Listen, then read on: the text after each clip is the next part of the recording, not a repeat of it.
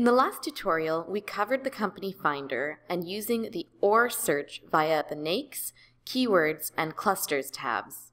Now, I'd like to dive into the ways to refine your searches and home in on the results. The two other tabs, Maps and Featured Lists, will filter your search results. The default view is the world map, where you can select by country. Locations are selected by clicking on the map itself or by using the list located here on the left. As I zoom in, I am able to select more specific regions in the US and Canada.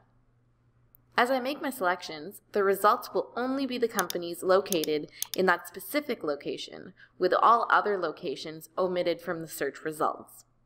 Right now, I have a clear search, so the results are about 2 million companies. If I were to select only California, the number reduces to 320,000 companies.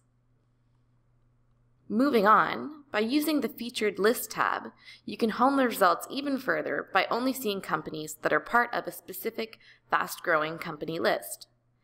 If I choose the unicorns headquartered in North America and the Fortune 500 2017, you can see that there are 137 companies in California that are featured on either list.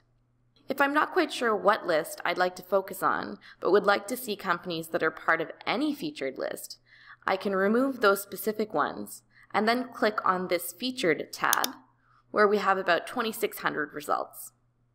You can always tell a company that's part of a featured list by this little blue ribbon icon.